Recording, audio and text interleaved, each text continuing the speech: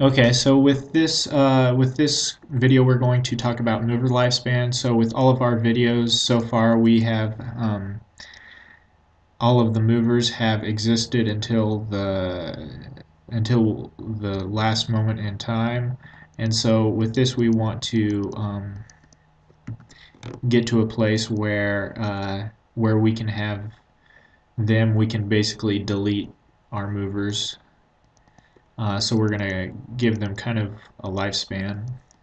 And so let's just write that in. I'm not going to discuss how to deal with this right now. I'm just going to write it into the class. So we have lifespan. It's gonna be a variable class attribute, and we're gonna initialize it as 30. Just it's no reason why, just a random variable. So for every moment in time, every time that we update, our lifespan is going to decrease by 1, and again, that's just an arbitrary number. So, and then also we need some way to check to see whether our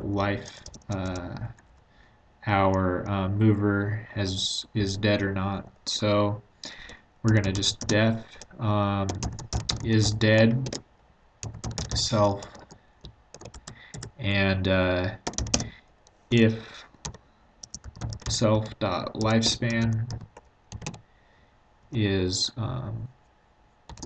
less than 0, then we're going to return, then we're going to say it is dead and return true, else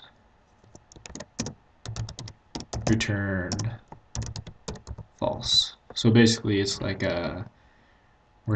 is counting down for every moment in time, and then eventually it will be true that our mover dies. And so I think that's all we have to do within our class, and we'll discuss this later on, not in the next video, but soon.